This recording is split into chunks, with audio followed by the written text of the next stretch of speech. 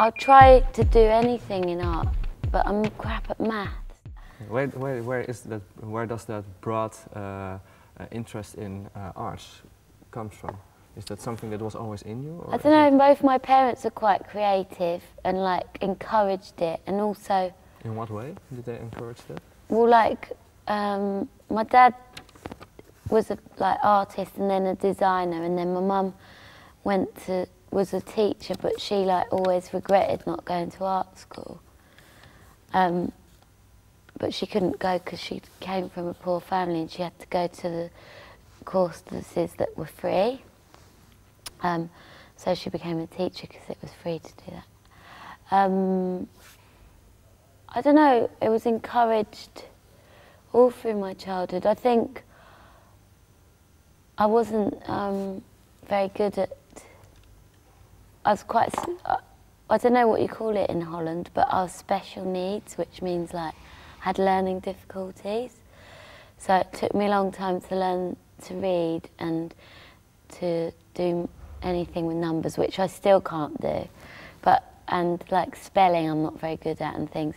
But then what happened was I communicated, I was quite good at drawing and stuff from a young age.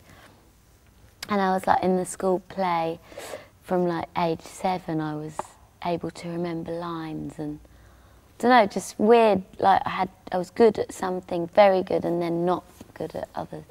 So I guess it was encouraged to sort of, I think for my confidence, because then I balanced out, you know, I became a good student and all that, but I think my mum encouraged it because she believed that I should feel like I was good at something.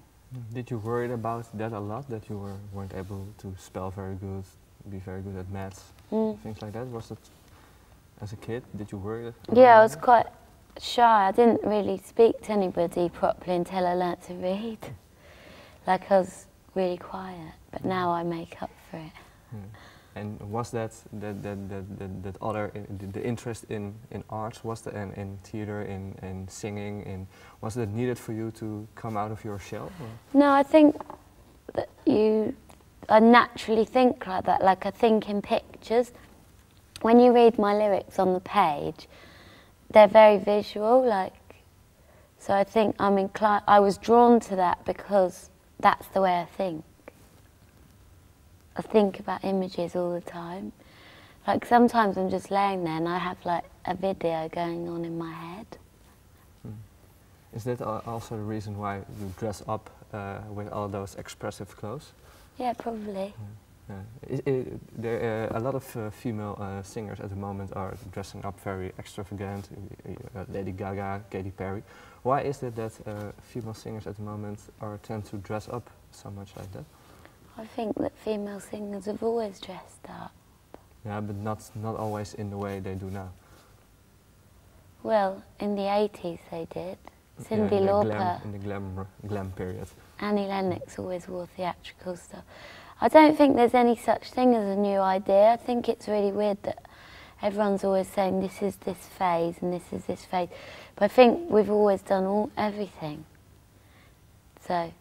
Yeah, but why do you feel so attracted to it yourself? Because you say you're thinking like pictures, but I come from a theatre background, and I see performance as like something I switch on and switch off, and part of that is the costume. And I like to reinvent myself. I feel like a bit of a Cindy Sherman sort of character. Do you know the artist? No, I don't know. She like dresses herself up and takes photographs of herself as different characters. I like the idea of like being transient and not being one person. I like to be multiple.